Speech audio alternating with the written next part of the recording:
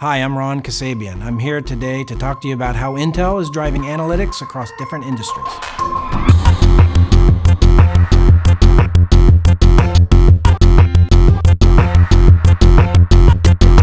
Pervasive analytics and insights is the ability to take large amounts of different types of data, bring them together, and understand correlations that I couldn't normally see in the data if I was looking at it singularly.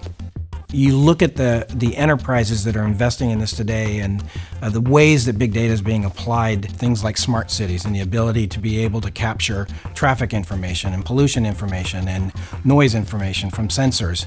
For retailers, it's about two things: understanding my consumer behavior and making sure I have the right products for the right people at the right time.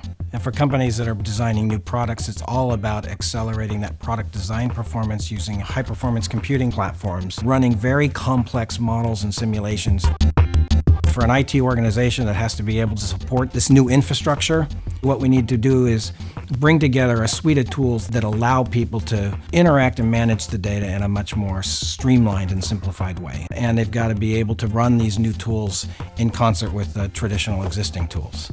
The challenge for organizations today is how to deal with this new big data and analytics environment. Those challenges can be boiled down into four big things. Number one, security. Do I have the ability to acquire and store the data in a secure way? Number two, do I have systems that are performant enough to be able to process the data? Number three, do I have systems and applications that are scalable enough to be able to grow with the data as the data grows? And then number four is the complexity. Can I simplify the environment so that it's much less complicated to implement and use these tools? Intel's addressing some of the security issues by implementing AES-NI security, which is silicon-based encryption that allows data to be encrypted significantly faster, almost with no performance overhead. In the area of performance, if you look at what Intel's doing across our platforms, with each new generation of compute, network, and storage solutions, we're really driving improvements into what's required to deal with these new analytics workloads.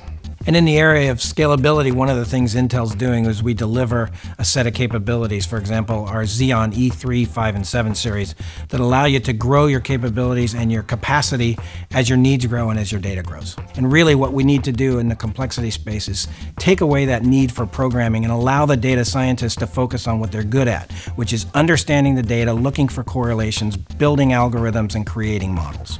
Intel's real role here is to bring together this whole ecosystem of hardware and software vendors and data scientists to actually use analytics to deliver good and valuable solutions for people and for enterprises.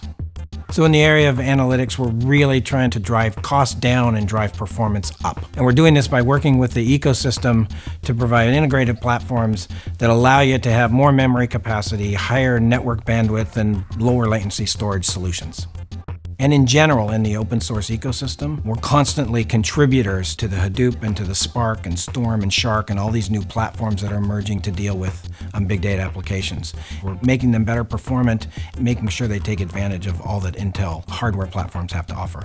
In the future, 3-5 years from now, there's no question in my mind that analytics is going to be the #1 application in the data center. Imagine a world where you never have to take your car in for service because it services itself. Imagine a world where you go into the doctor and when you walk in, he knows what's wrong with you and prescribes the right medication for you.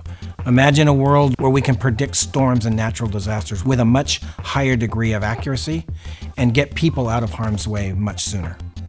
The opportunity to be able to have a significant impact on mankind is huge, and quite frankly, it's why I'm so passionate and why I spend all my time working in this area of big data and analytics. If you'd like to learn more about big data and analytics, go to intel.com/IT Center.